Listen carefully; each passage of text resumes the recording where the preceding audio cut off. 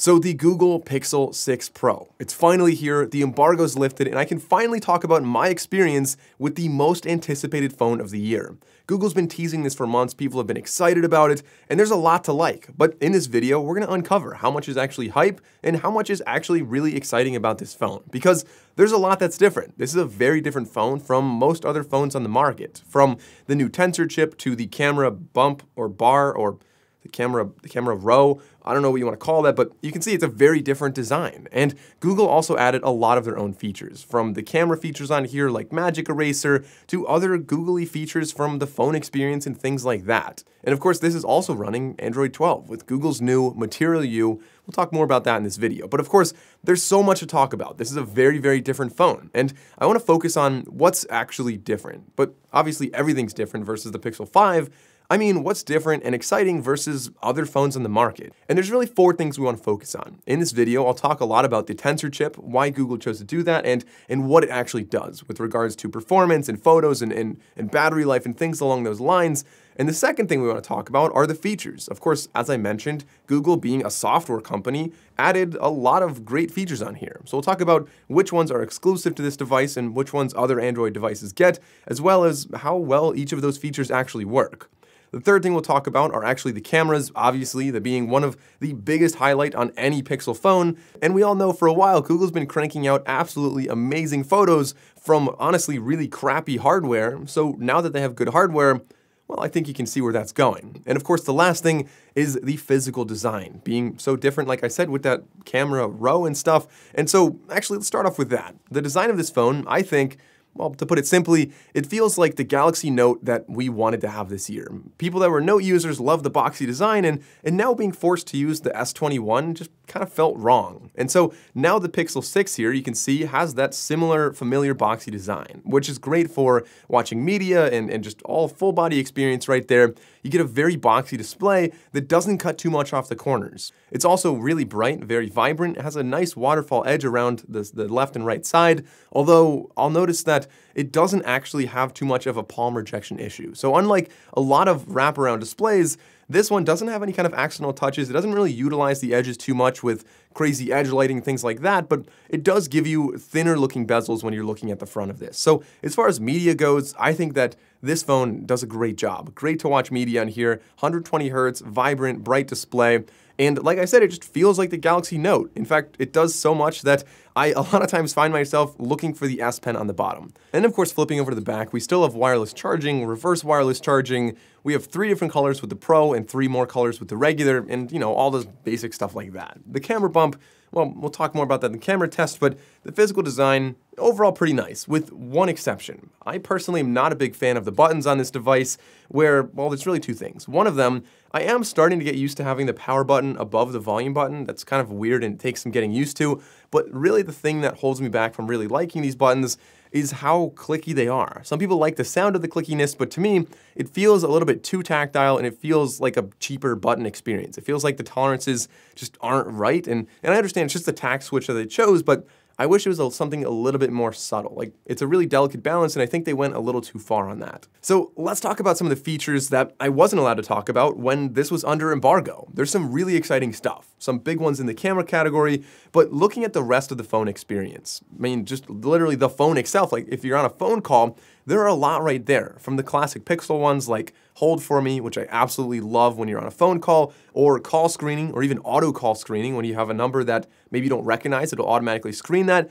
Those are awesome, but they're also adding a lot of other features in here that are related to texting. So we've seen like live translations and things like that, live transcriptions. That's always really been very popular with watching videos, but now Google's kind of pushing a lot of that into messaging, where you can actually text somebody in your native language and they will receive it in their native language. So Google Translate being built into Messenger, I think that's something that I really like to see on here. Similarly, you do have Google's interpreter mode. So if I just tap and hold the power button to summon Assistant and I just say interpreter mode, it'll turn that on. It'll ask what 2 languages we want, and then it can just switch back and forth. It's something that you already kind of could do with the Google Translate app, but having it built in natively just makes it feel faster. And on top of that, with the Tensor Chip, as I'll talk about later, a lot of those are actually faster as well.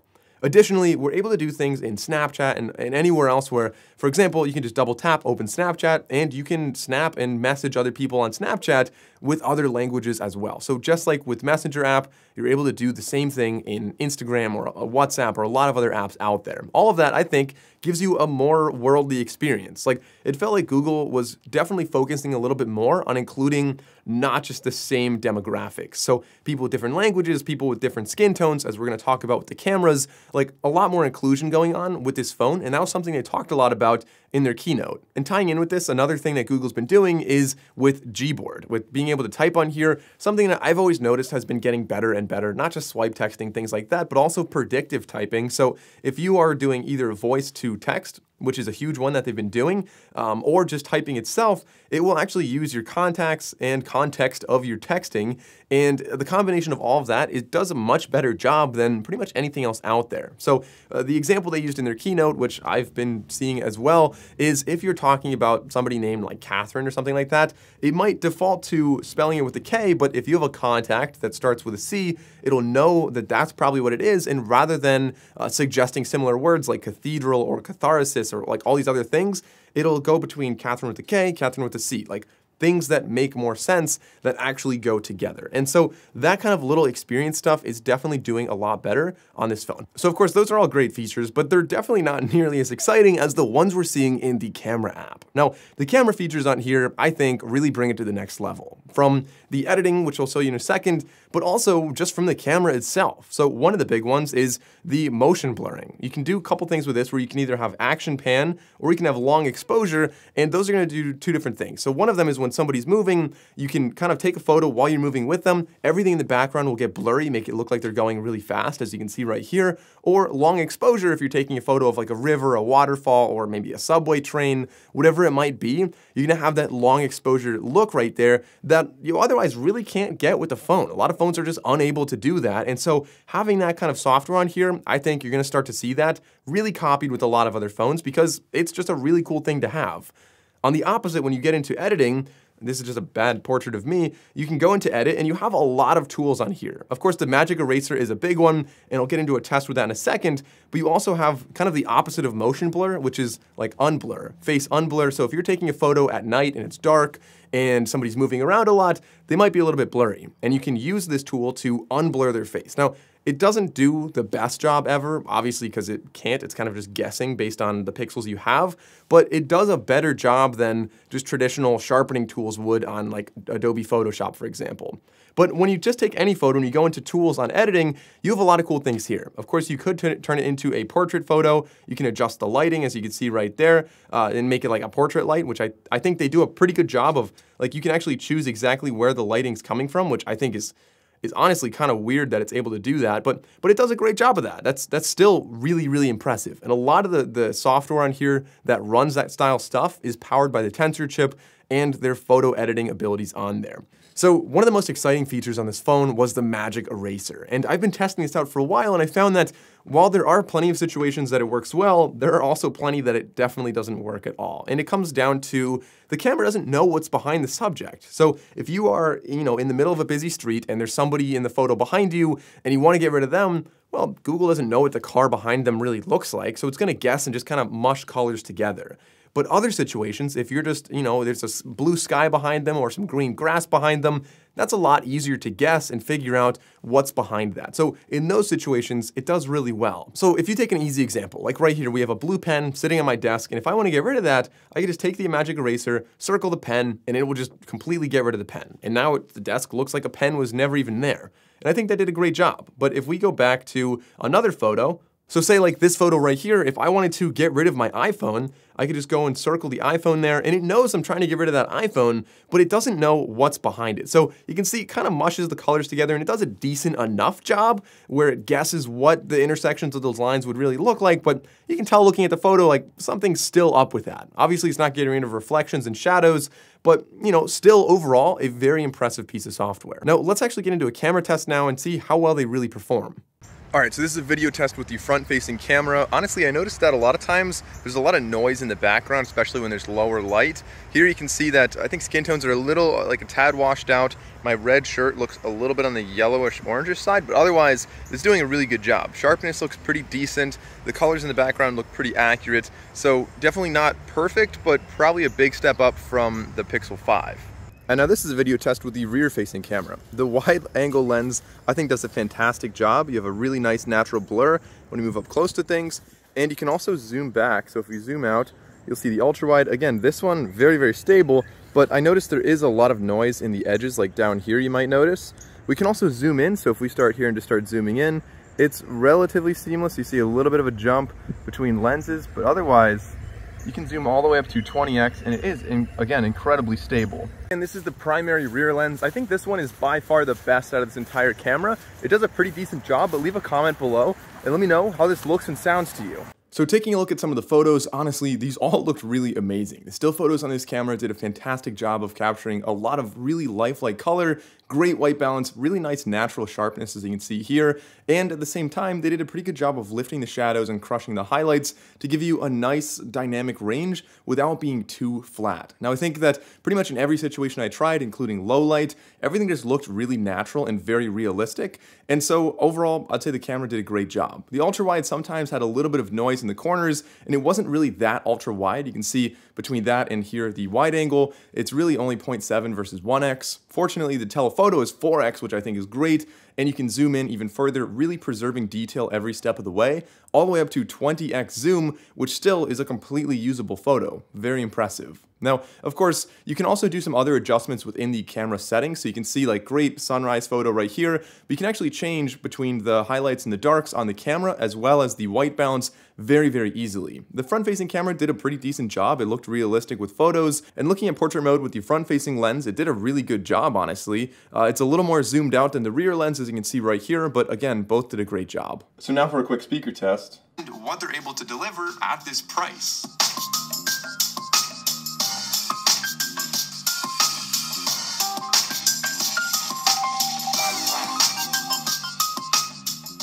Hey guys, welcome back to the channel. I'm Mike O'Brien, and like I said... So last but not least, let's talk about the Tensor Chip on here. Obviously a big exciting feature, Google's in-house silicon, they've been working on it for 4 years, and yet I think it's one of the most misinterpreted features of this phone. I think a lot of people are assuming that the Tensor Chip is put in here for the same reason that the M1s are in the Macs, to be faster, more efficient, more powerful. And while eventually Google's going to keep iterating and it will get faster, I don't think that's the main reason they did this. I think there's 3 main reasons they did this. The first one being so they can have their own features on here, regardless of the speed, adding a dedicated portion of the processor to do things like the photo editing, the machine learning, all those little googly features that they wanted to add to make the video quality better, for example. That is something that I think was really important to them and they put in this chip specifically. So tailoring it to the needs and wants of Google is one thing, and also the ability to make things faster like machine learning for on-device transcriptions and translations ties in with the second thing being better security. By doing more things on device, it's going to be more secure. So now they have the Titan M2 chip, which is something they've talked about a lot. And so I think security on this is something that they're really pushing for to compete with the likes of Apple, which for a long time has really, I mean, some of its marketing, some of it's actually doing it, really been promoting their security. So I think Google's really pushing that with this one. And I think the third reason that they brought the Tensor chip here, which is a huge one, is the ability to have longer lasting support. And I think Google in particular is really going to value the longevity of their devices because they're obviously a heavy software company. So they're able to sell this for $899, which is definitely a compelling price, but that's because they know people are going to use this phone for 4 years, 5 years, or even longer. And in that time, they're going to use a lot of Google apps, a lot of Google software, and in all of that use of software, Google's going to make a lot of money from ads or maybe even from subscriptions. If you're using Google Drive and you're paying for more storage, all of those things are going to earn Google money, not just from the purchase of the device, but also throughout the lifespan of this phone. So I think that's really why Google made the Tensor. Realistically, the battery life on here and the performance, I mean, the phone runs fast. I found that when you're editing photos, like if you take a photo and it night sight, something like that, it definitely takes a beat to actually process that, so it's not lightning fast. I don't know how much of that is just really heavy software versus not the fastest chip. The battery life on here, I was definitely very impressed with. It easily powers through an entire day, gets into the next day for me. Of course, it is a larger display and you are likely to watch more media, so it's not impossible to drain it in one day, but I find that this is nowhere near the crappy battery we saw in the Pixel 4, and I think Google finally came back with something that can definitely get you through a full day and maybe half of the next day. But that's my take on the Google Pixel 6 Pro. Overall, a fantastic device, and it really nails all the fundamentals and adds a lot of fun features on there. So really solid cameras, but also some really fun camera features. Great design with the Material U on Android 12, but also, again, some more fun features on there that can make your life easier when you're talking to people of other native languages or anything like that. And the overall design of this, like, I just really like how it's built. I love the camera bar. I think that's a great way to not have camera wobble when you're setting the phone down. Overall, a very impressive device. But is it going to be enough to actually convert iPhone users over to Android? Well, I actually made a full comparison between the iPhone 13 Pro and the Pixel 6 Pro. I'll link that down below. You guys can check that out after this video, but leave a comment and let me know what you think of the Google Pixel 6 Pro. Is this a phone you'd buy, or is there something that you wish it had that it doesn't? As always, if you enjoyed this video, consider liking and subscribing. I'm Mike O'Brien. Thanks for watching, and I'll see you next time.